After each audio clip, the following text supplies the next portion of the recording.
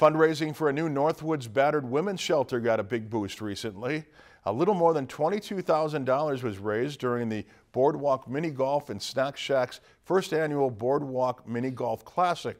More than 100 golfers took part in the fundraising event to support and advance the construction of a new facility for Northwoods Battered Women's Shelter.